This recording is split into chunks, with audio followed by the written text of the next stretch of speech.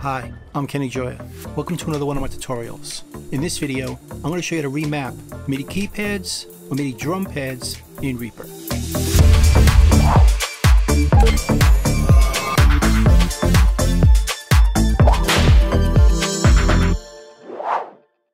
Now the purpose of this video is if you have a USB device with MIDI pads, maybe using them for drums, you might want to remap them for the drum software you're using.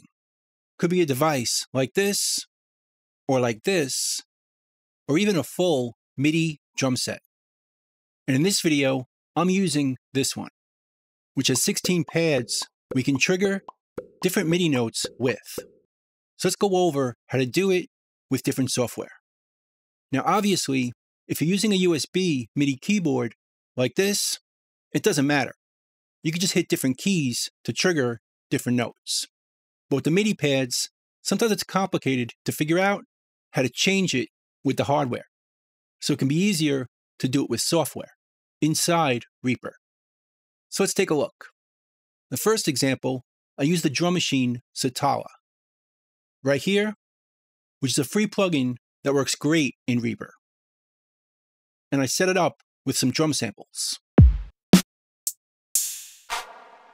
Now, like I said, we can use our USB MIDI keyboard, which is down here, to trigger these notes. And by default, I'm pretty sure it's set up to be the white keys.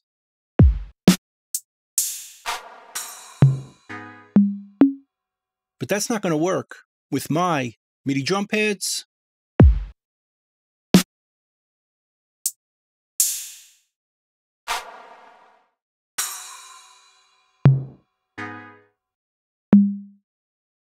as some of them are skipped or not in the place I want to use them.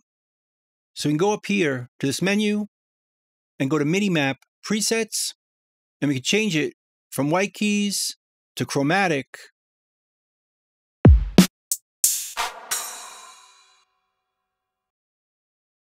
or use general MIDI, but that's still not perfect for my MIDI drum pads. So let's customize which pads trigger which notes. And we can do that in the same menu by choosing Edit, MIDI Map, MIDI Learn. And if we choose that, the notes show up in this blue color, letting us know we're in MIDI Learn mode. And we can just click which note we want to use. Let's start with the kick, and then hit the pad we want to trigger that note. For me, I'm going to use the second row of pads. So that will trigger the kick. I'll do the second one for the snare, for the hi-hat, the open hat, the claps, and the splash.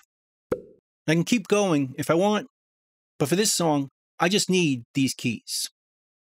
So now we can turn off MIDI Learn right here, and it takes it out of MIDI Learn mode. Now we can trigger each MIDI note with the pads we prefer.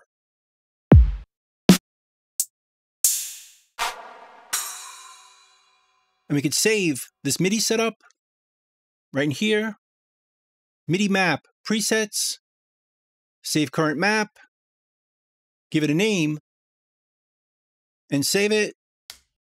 Now if we change it at some point, let's put it back to the default, we can go back to our preference right over here. And now we can use our preferred MIDI drum pads for these notes. So let's put down a drum part. Going to record on this track, and we'll play along with some pre-recorded tracks.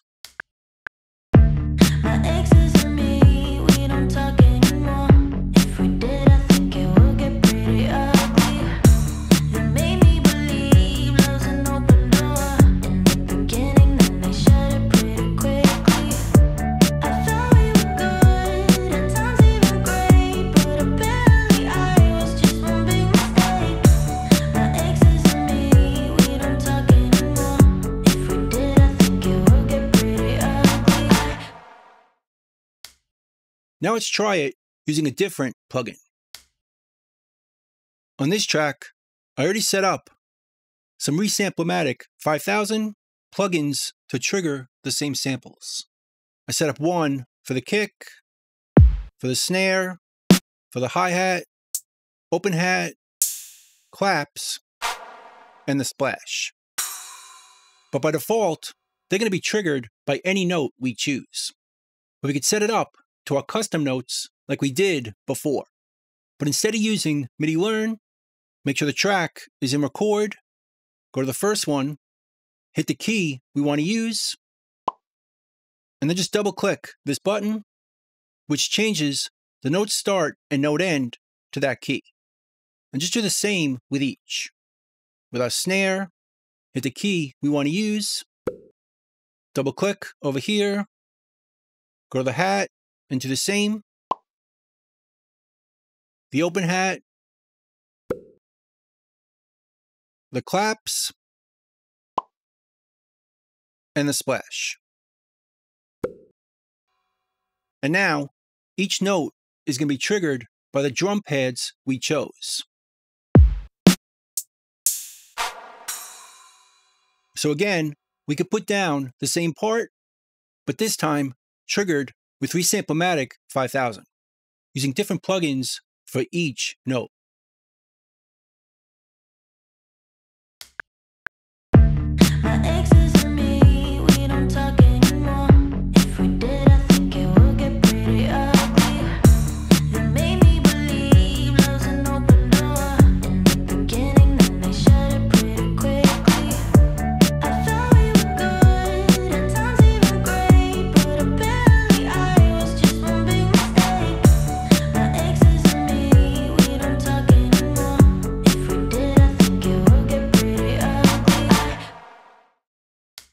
Again, we triggered each drum with the MIDI keypad we chose.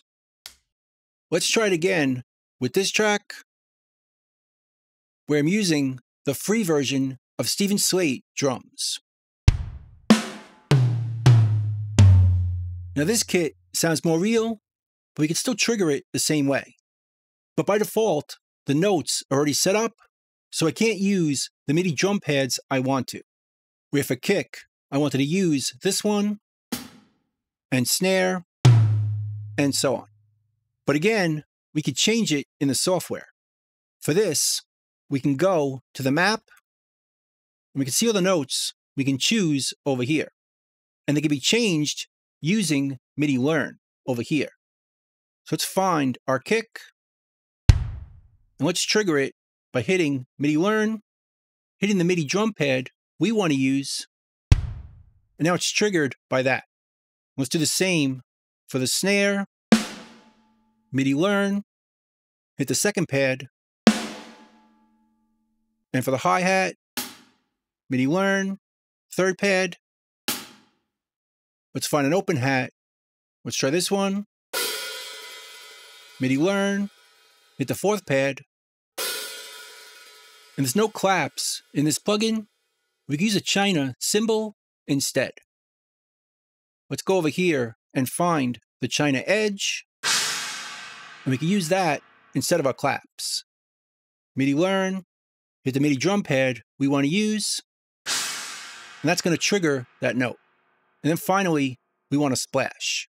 Let's scroll up to this one, MIDI Learn, hit the drum pad, and now we're ready to play our part.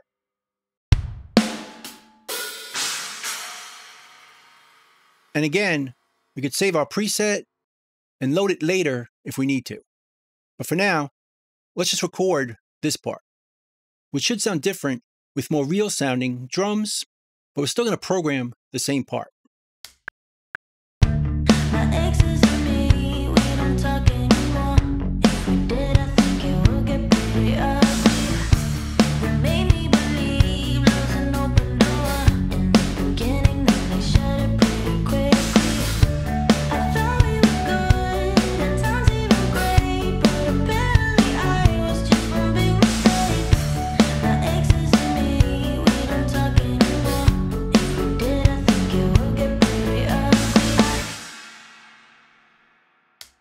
So again, we customized each drum software so we could trigger it with the MIDI pads or MIDI drum pads we wanted to use. So that's pretty much it. That's how to remap MIDI keypads or MIDI drum pads in Reaper. I hope you learned something, hope you could use it, and I'll see you next time. Thanks.